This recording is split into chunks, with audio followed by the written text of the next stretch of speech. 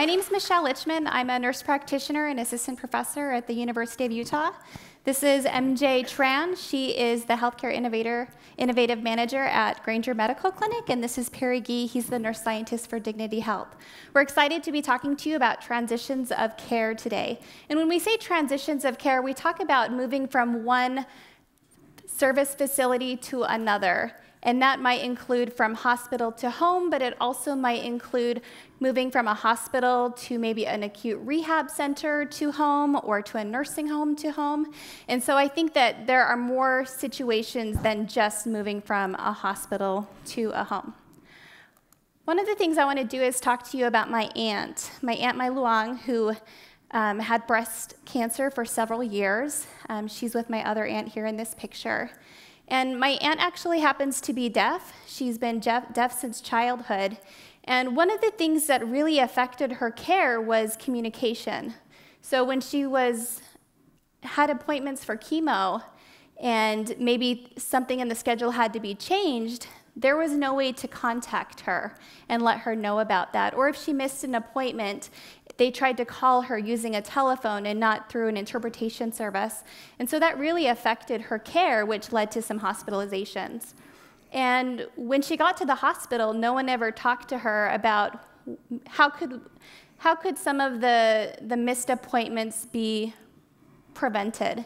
And I think that had those questions been asked at hospital discharge, what could have been done differently so that you could have made it to your appointments? Or how can we communicate with you better so that we're not having this stream of missed visits?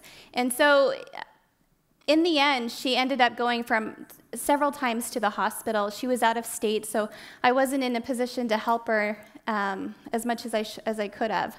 But I think that one of the interesting things was when she actually had to have a brain resection because her brain cancer, or her breast cancer, had spread to her brain, and that left her with paralysis on one side. And so now there's a deaf woman with paralysis on one side who can only communicate with one hand. And after she had moved to the acute rehab, and it was determined that she couldn't be there any longer for services, they were planning a discharge to home. And it was just baffling to me that they're trying to get this woman home who doesn't have anyone, she lives alone, and there wasn't any support provided, and there wasn't a lot of questions asked. And so I think with this presentation, we're trying to have a discussion about how situations like this can be prevented. So as a nurse practitioner, I specialize in diabetes, and things can get messy. So from a clinician perspective, when I have a patient who might go into the hospital, let's say somebody with type 2 diabetes who might be on oral medications, and let's say they go in for a routine knee replacement. If they're on oral medications, they might end up being on insulin temporarily in the hospital. So let's say they go to an acute rehab facility to rehab their knee back, and they continue on that insulin, and then when they're discharged to home, they don't know what to do with this insulin. They were never educated or trained to use insulin, and so now there's this disconnect with what they're supposed to do, and they probably don't have insulin at home because they were never prescribed it in the beginning, and they don't know if they should go back to their oral medications, and so there's this huge disconnect with what happens once you move from a hospital setting to home. There's also this issue with electronic medical records and where data is. So moving from a paper chart scenario to an electronic scenario has improved things, but that's only within a system. So if I work at an academic center, if my patient goes to other specialists within that academic center, then I have access to that information. But being in a specialty in endocrinology and diabetes, I have patients from other systems that come and see me, and I don't have access to their other records, and that can be quite problematic. One of our presenters was not able to make it today, Joe Nelson. Joe Nelson is a family physician, and I'm just going to talk a little bit about the application that he wanted to talk about. So he is a full-time medical director for a hospice program, and in addition, he has a couple of different part-time practices that he does. And he's trying to balance this love for life and also taking great care of patients. And one of the things that he found was problematic is that he was constantly being tied to a fax machine, this archaic technology that really we should be moved past. He was having to be tied to finding a fax machine so that he could get orders from his hospice nurses to be signed, because when you're in a hospice situation, you want to be able to make sure that people have access to medications right away. And so what he did was he developed an application called AirScripts that he uses with the home health agent, or excuse me, the hospice agency that he works with. And so wherever he is, whether he's snowboarding or mountain biking or on a trip to Mexico, he can easily take care of his patients wherever he is. I'm going to introduce MJ for this next section. Go ahead. So my name's MJ. I work at Granger Medical Clinic in Salt Lake City, Utah. We are actually a multi-specialty clinic, and we have close to 160 providers and ranging over 25 different locations in our valley. So that means that we are pretty much tied to every healthcare system in the state of Utah, regardless of what system, healthcare system we have. The most unique thing about our clinic is that we don't have a healthcare system tied to us. We're outpatient, direct outpatient, so we're waiting on healthcare systems such as hospitals, long-term care facilities, skilled nursing facilities, home care, everyone to communicate back to us. We're not aware when our patients are going to the hospital, and hospital systems don't know when our patients are going. Or when our patients actually go to their facilities. So this is the best way for me to describe it. In a perfect world, patient goes to a hospital system, the ER. The ER transfers all the communication to the admitting nurse or admitting hospitalist, and all that information, brand new medication, is all being streamlined back to the next care. So the warm handoff is supposed to be taking place. If they're transferring to a skilled nursing facility, same component. Proper communication, the warm handoff is taking place. Once they discharge from an inpatient setting to an outpatient setting, so back to their primary care or back to their specialist, the perfect world would have all records in their EMR chart. Medications are updated. You know exactly what's been going on with them, what issues they have, and why they're being seen, and an appointment is scheduled. However, this is really realistically what is happening. There is no proper chain of command. There is no communication expectations being held in the healthcare system, whether that's in a hospital or a skilled nursing facility.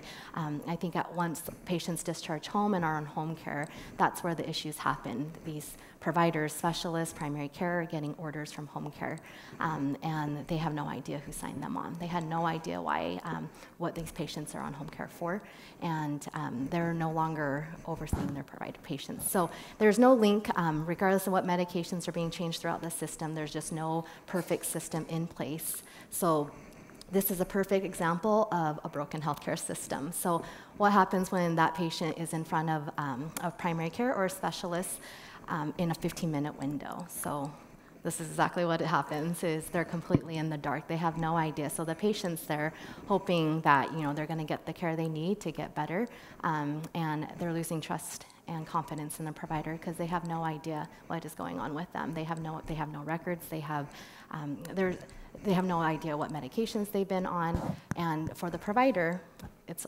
hard for them as well. They can't provide the best quality of care as they know how, and so that brings to a distrust in our healthcare system.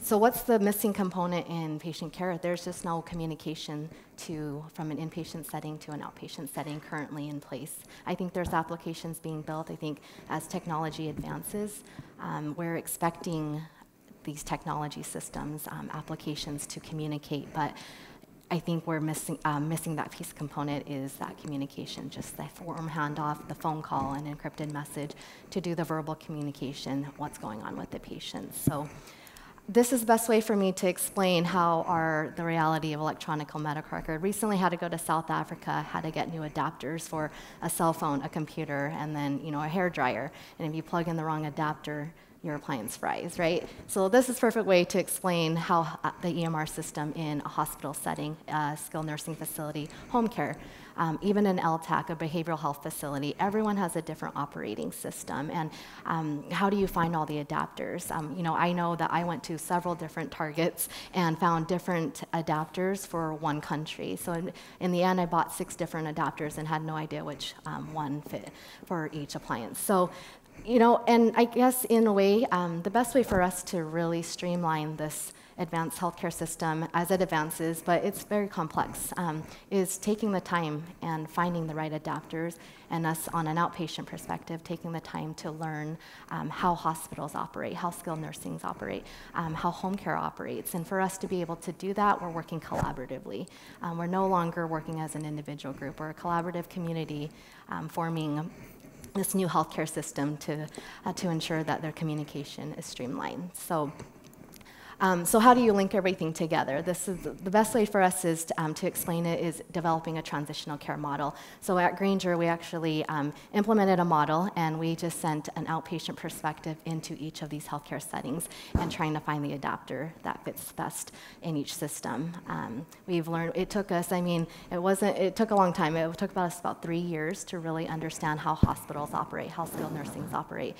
So the best way we knew how was to really focus on 2 things, is enhance your communication model and accommodating to everybody's workflows, and ensuring that you're finding a champion in every system, whether that's a hospital system, finding a champion in the skilled nursing world, finding a champion in home care, and establishing a great relationship in personal and professional relationships. That's what we focus on most, is communication. So linking that system together has really helped us to enhance the quality of care that we provide back to our patients. And secondly, collaborative partnerships. No longer are we working on our own. We are a community on a global level. Everyone's trying to come together to share best practices, and this is the best way for us to succeed, is when our patients succeed. So I think that it's been great to hear about the outpatient side from a multi-specialty clinic, and now I think it's a great opportunity to hear from the hospital side of things to see what the inpatient facilities are trying to do with regards to technology and those great transitions of care back to home. So hello, I'm Perry Gee. I'm a nurse scientist at Dignity Health. We are the largest healthcare provider in California, and we also have facilities in Arizona and Nevada. We have about 40 hospitals. The reason I put this slide up, keep calm, I'm compliant, is because last year at Medicine X, we had a lot of discussion about the term compliant and the compliant patient and how much we disliked that word, and I certainly dislike that word. And there's another word, though, that I am starting to dislike just as much, and that word is adherence, right? Our patient, this patient, for example, did not adhere to her medication regime, and so she was readmitted to this hospital. Or how come this patient has not been adherent to what I ordered for them? And we're seeing that all the time. But this person in the hospital is not necessarily 100% responsible for being adherent, right? Where is our responsibility as healthcare providers and as researchers and others who are interested in her well-being? I think there probably needs to be a partnership in the word adherence. I wish we didn't have to use it. In this circumstance, they've said to me, you know, what our main problem with readmissions for patients with heart failure at our facilities is medication adherence. But what does that really mean? And what is our responsibility for this person when she leaves? So what I'm concerned about is how do we make sure that she is engaged? And at lunchtime, I was talking with Hugo Campos, and he said, Perry, the word is not engaged. He said, we can't use engaged. Engagement means different things to different people. He said, what about her goals? What does she want to accomplish? Does she want to be able to walk up the stairs or walk to the grocery store? What do we need to do? And I need to partner with her as a healthcare organization to help her meet those goals. So I'm not really going to think so much about engagement as I am about her being as healthy as she can possibly be. And one of the things that we're doing at Dignity Health, I want to talk about 3 different technologies that we're using right now that might help people attain their goals, that they can achieve the most healthy or optimal form of health that they can have. So let's take a look at this very first one, which has to do with medications. So one of the problems I mentioned is medication, people taking their medications. Are they able to purchase them? Are they taking them at the right times? And what does that mean? Well, one of the things that we could do as an organization is do a better job at sending them home with more knowledge about the medications that they use. So we're sending them home right now with a sheet that looks like this, but it's also attached to a website so that they can launch that website when they get home and have even greater access. So this is an example of a medication list that we would be sharing with the patient through a company called Meducation. This attaches to our Cerner electronic health record system. The nurse or the pharmacist or the physician or whoever launches this app, or it's not an app, launches this feature, it opens.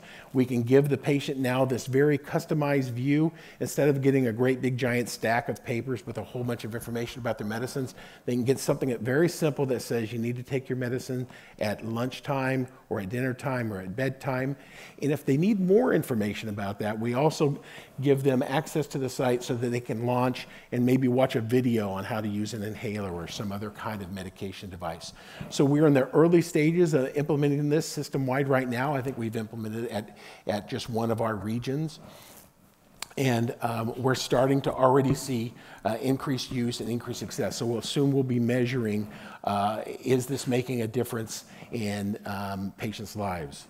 The next thing that we're working on is what we call, and I wish I would have thought about the name before I talked with Hugo today at lunch, but we call this IPET for Interactive Patient Engagement Technologies. Interactive Patient Engagement Technologies are something we've implemented throughout all of our 40 hospitals. We're in the early stages of that implementation as well. And to you as a patient, when you walk in the room, you may just think of it as a television. But it's really a television that's kind of on steroids. So yes, it has television, it has music, and it has movies, all those things that we can use for distraction therapy, which, by the way, we have done some unique studies related to distraction therapy using this technology.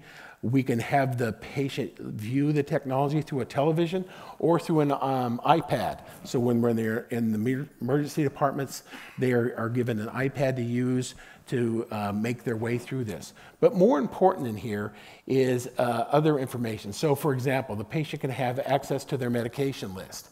So they can look at that medication list with the nurse, with the providers, and start to make some sense of the medication list and help them reconcile it with us. They also have access to their plan of care. So we've seen a few different applications that relate to plan of care since we've been in here over the last couple days. And this is another chance for them to take a look at that plan of care and see what it might be useful. They can learn how to message their providers in this system. So they can send a message to their physician or maybe to the dietitian or someone else in the hospital to get information that they need in the hospital. And last, we're starting to give them a look into the patient portal, because what we would really like is for people to be able to go home and already be familiar with what it's like to launch into a portal from their home so they can communicate with their providers and be more actively involved in their own care. Now, this has not been without difficulty, right? So for this woman in this picture, she's awake, she's able to look at the screen. But what if you're a person who has recently had surgery and you're still recovering from anesthesia and you're tired and you don't feel like engaging with this equipment, and then all of a sudden you're being asked to go home, right? And so this is one of the problems that we had during the implementation. Oh, this is great, but not every single patient is ready for it. And also what we found during the implementation is the staff weren't ready to figure out how to work it into their workflow.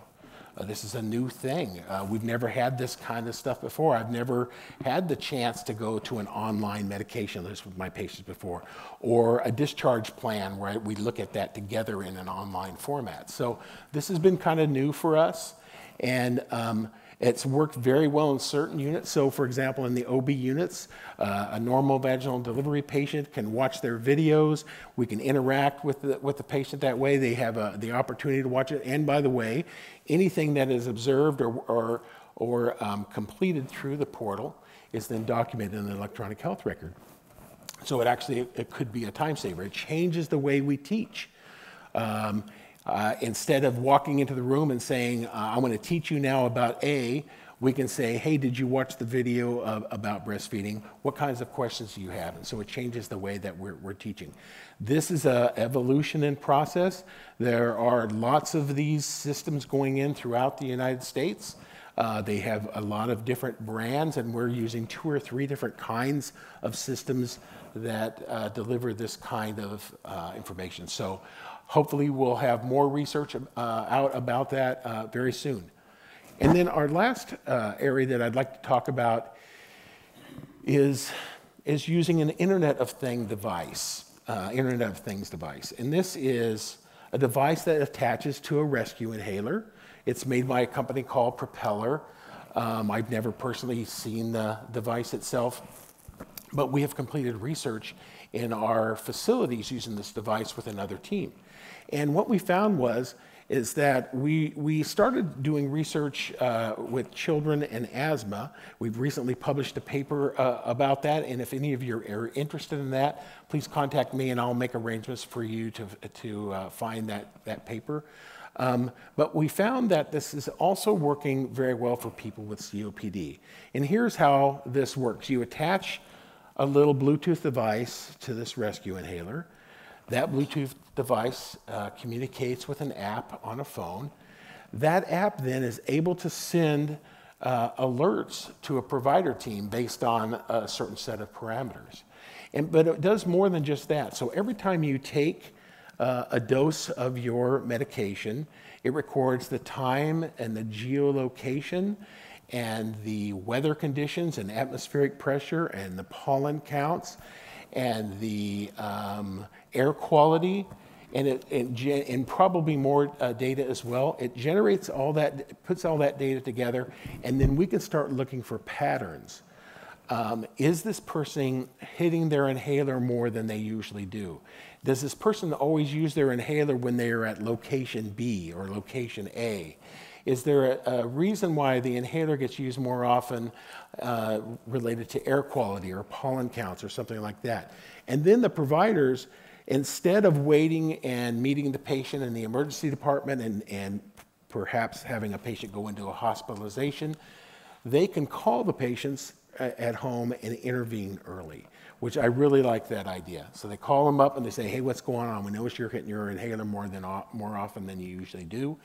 Are there some problems? Maybe there's something we can do. Maybe we can have an office visit or something to avoid future hospitalizations. We really think there's going to be promise in this, and I understand that this Propeller company is now looking at more and more applications for something like this to occur. So we really feel good about the future of using the Internet of Things, and we want to add more of those kinds of things as they impact transitions of care, as our patients leave the hospital and go somewhere into the community. The last thing I want to talk about, and it's really not very easy to see the slide, but some colleagues and I recently published a systematic review of systematic reviews related to apps for the self-management of diabetes. And this was in the Journal of Science and Diabetes Technology just a couple months ago. And the key thing that we found was that a complete feedback loop, a complete communication feedback loop was required if you wanted to improve someone's A1C. And we're not the first people to find this.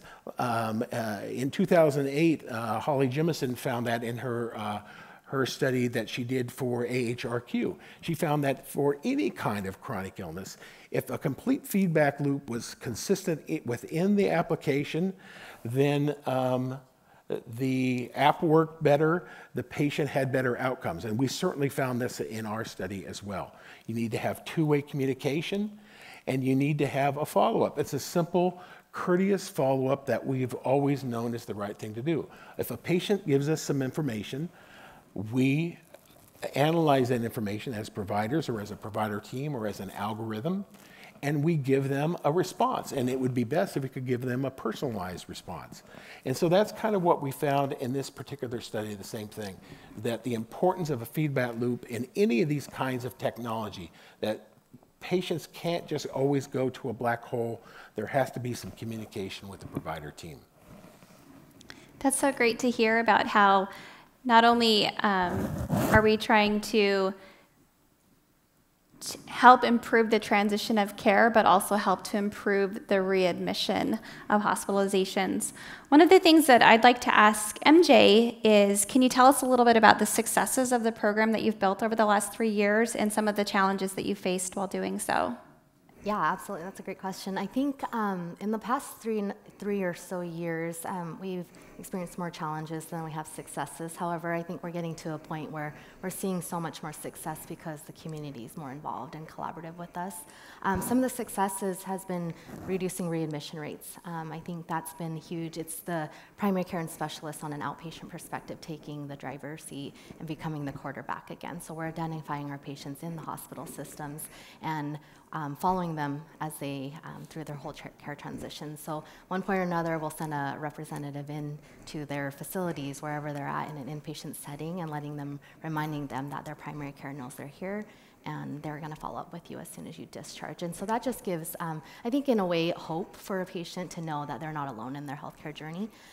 So some of those are the successes. We've been able to identify a lot of patients can't come in within that transitional care window by CMS guidelines, which is in that 14-day window. And so we've been able to evolve our program to sending practitioners back into the home.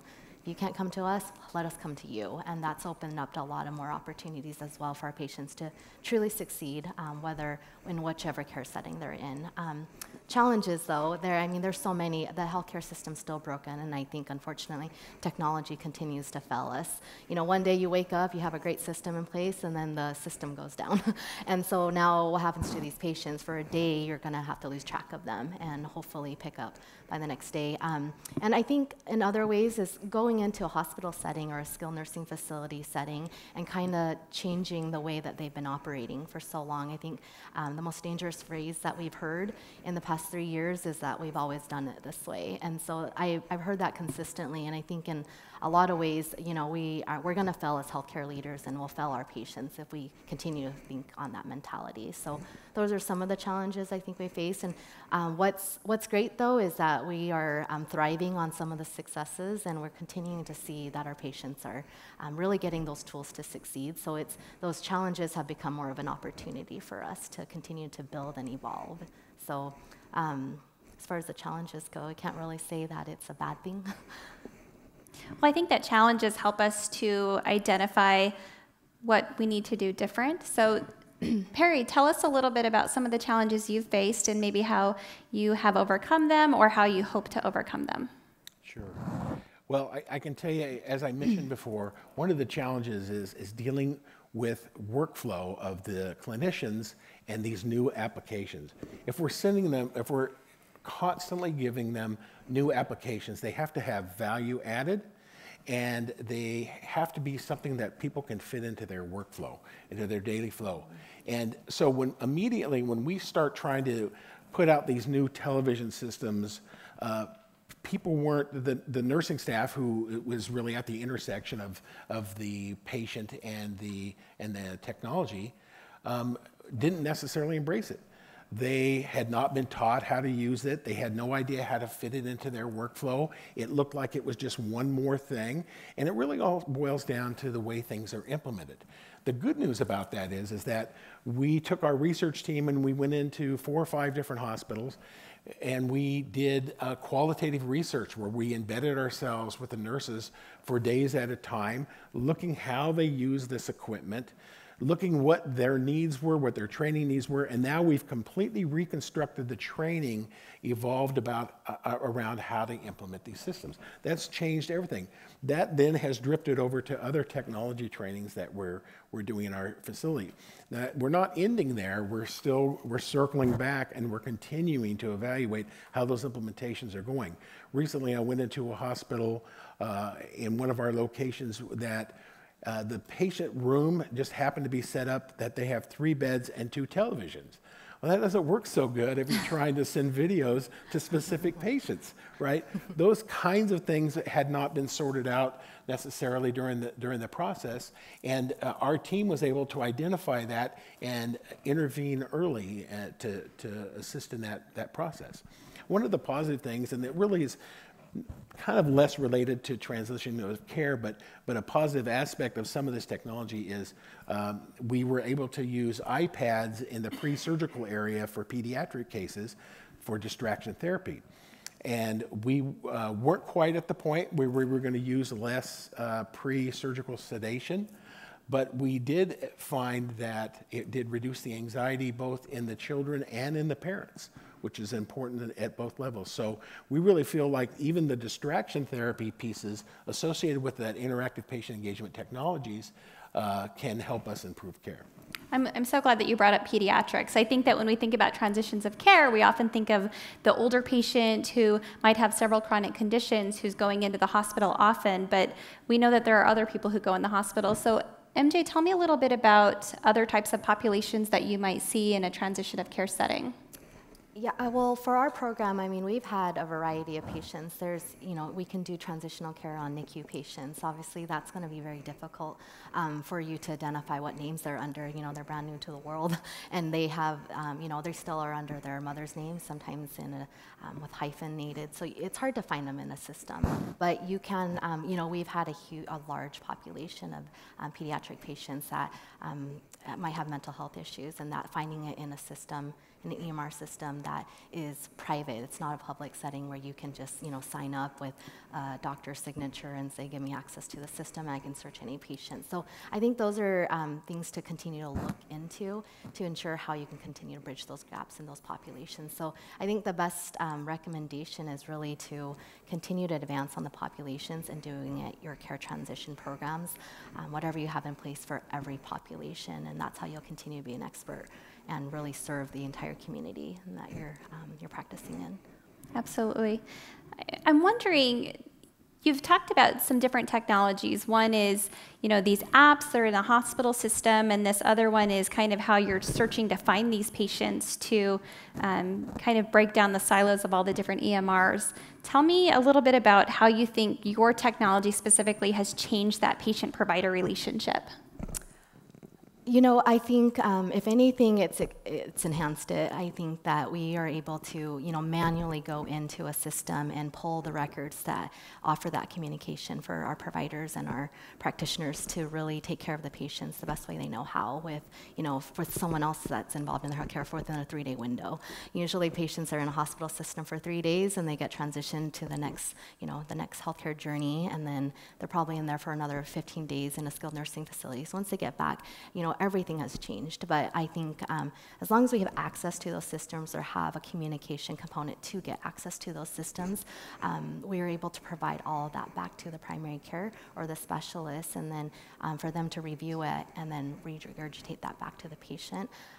I think that's been everything. I think that's improved the relationship, that now the trust is back in their provider and in the healthcare system, that it's no longer failing our patients. It's, the streamline, but it's unfortunate. I think it's all manual labor at the moment. At one point or another, there will be an interface. There's obviously, I think every state has a central health information exchange or a CHI system, but that also, you kind of have to dissect that to ensure that you're capturing the most of your population. There could be times it's just one hospital system in your entire state. So it continue to advance on that, but that's where you usually would start in order to get that communication of which patients are actually in a hospital setting and when they're discharging.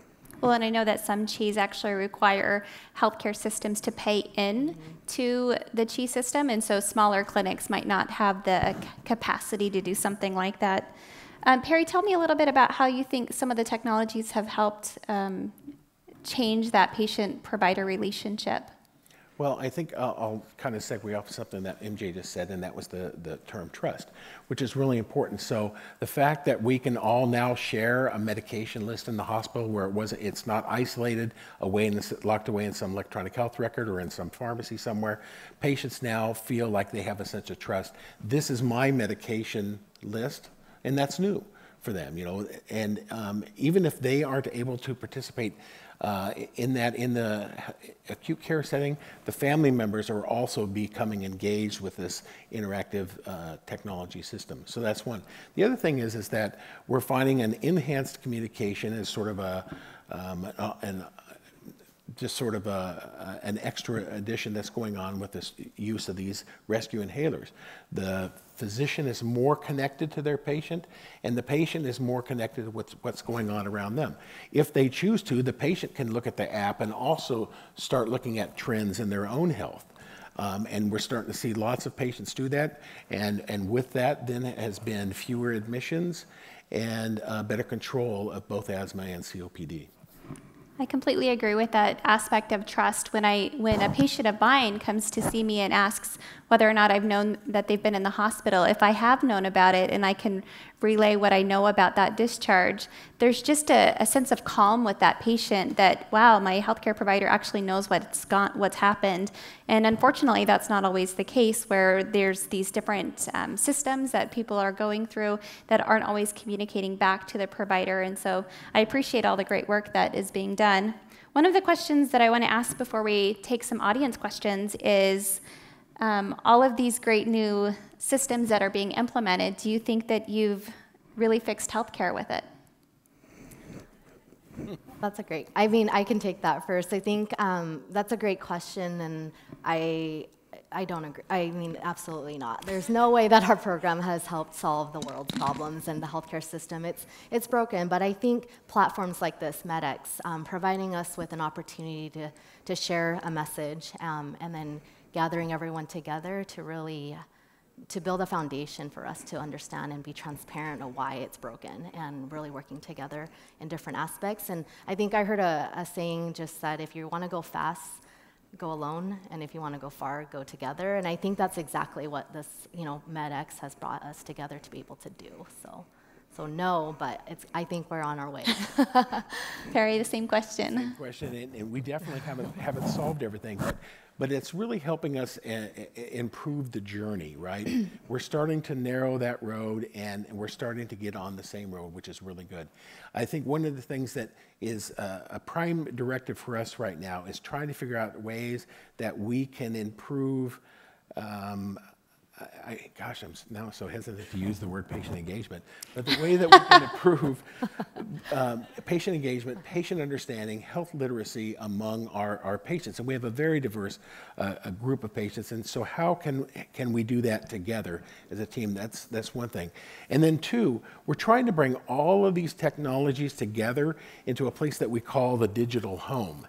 And the digital home is in development literally right now. And the vision is that it's a one-stop shop, a portal-like one-stop shop for patients to be able to go in and find health information about their own health, and really have everything there, videos, medication lists, all those things in one particular area, an expanded version, if you will, of a patient portal. And so that is happening right now, and I'm really excited to see how that evolves over time. Absolutely. We have some time for some questions from the audience. We'll have a microphone come over.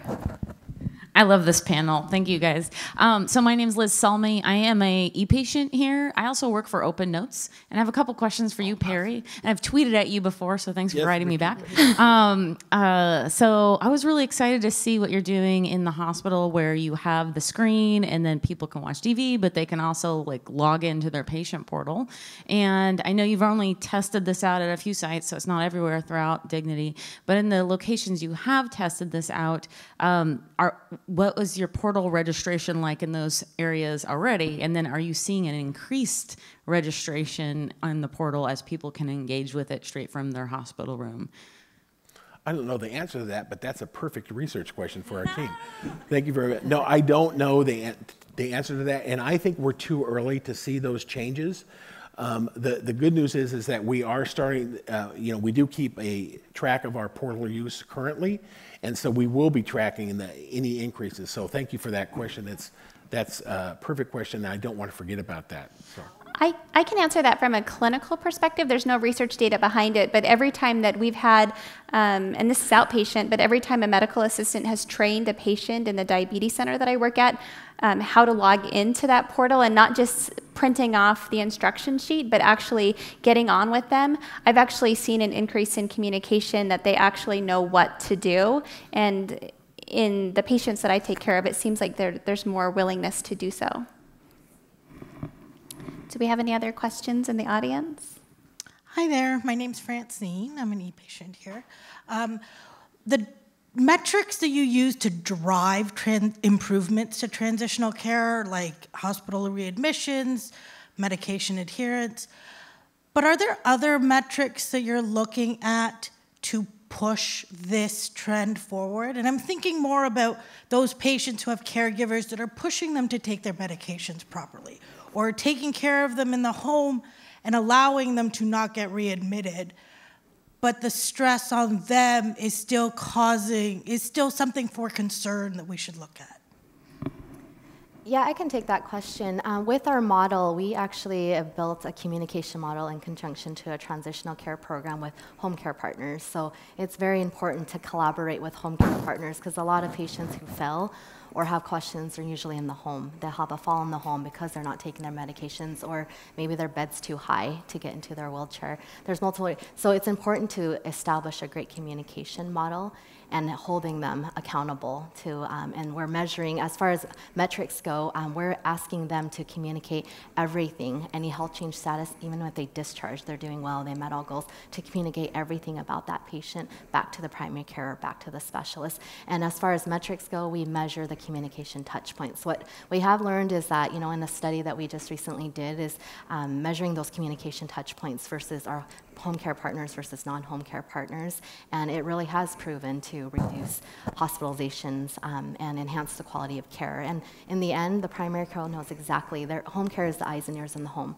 and to the primary care, and so our primary cares know exactly what's going on in the patient. If at one point the patient needs to be seen for an onset of a UTI, feels like they need to go to an ER, we can get a nurse practitioner out there to see them, or a PA to see them, or another physician to go out in the home. So as far as metrics, we're really enhancing what we're doing, and then hopefully coming up with more efficient practices and metrics to be able to measure them, to make sure that they're really improving patients' care overall. Well, and it sounds like there might be great opportunities. I heard you say the word caregiver, and I know that that's something that they're really interested in looking at on the national level. I think that caregiver metrics is a great idea with regards to not just the patient's quality of life, but what is the quality of life of this caregiver that might have this extra stress in addition to maybe a job that they have or children that they take care of. I think that's a great metric that we should probably be considering in the future as we kind of delve into more research. Yeah, sorry, go ahead. Just one more thought on that. It's so important to have some type of pharmacy team involved in your primary care practice. And so there's times where home care understands the model and says, hey, this patient just needs extra education, a little bit more push to be adherence to their medications. And so those are things that they reach out to us on as well. And then we measure, we do follow-up care to make sure, now do you understand your medication components, your regimen? Do you have any questions now? And I think that's helped to improve them in the home as well. We have time for one more question.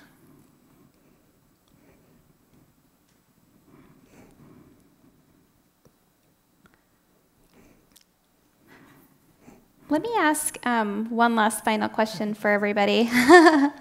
Tell me, what are your hopes for the future? So you've talked about what you've done now. Think in the future, what piece is missing? What could we be doing differently? I kind of think about my aunt who was deaf and has communication issues. We can't call her on the phone. And so what things could be different for maybe special populations that we're not accessing right now? Can I jump in on something really quick? Yeah. The one thing that we're doing at Dignity Health that I really like around these technology implementations is we have patient focus groups. And I know lots of places have patient focus groups, but we have patient focus groups where we bring people together and we have them engage with the technology, and then they help us learn about how they could best use it, which I think is really good from an informatics standpoint. We haven't done that enough in the past, in my opinion. But so we do that. So with these at least the first two things, the education program and the patient engagement programs, both of those, we had patient involvement when we developed the training for both the patients and for the nurses.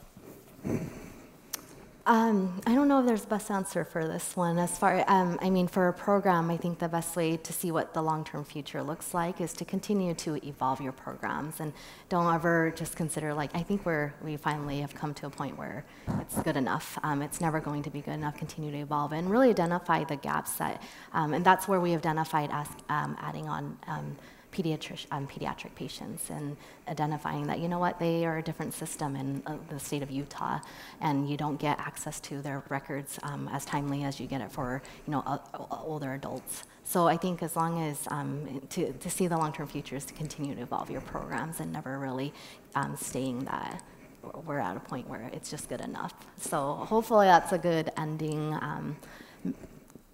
model for everybody, is just to continue to progress and push healthcare forward. Absolutely. So we're done with the status quo, move forward. Thanks, guys.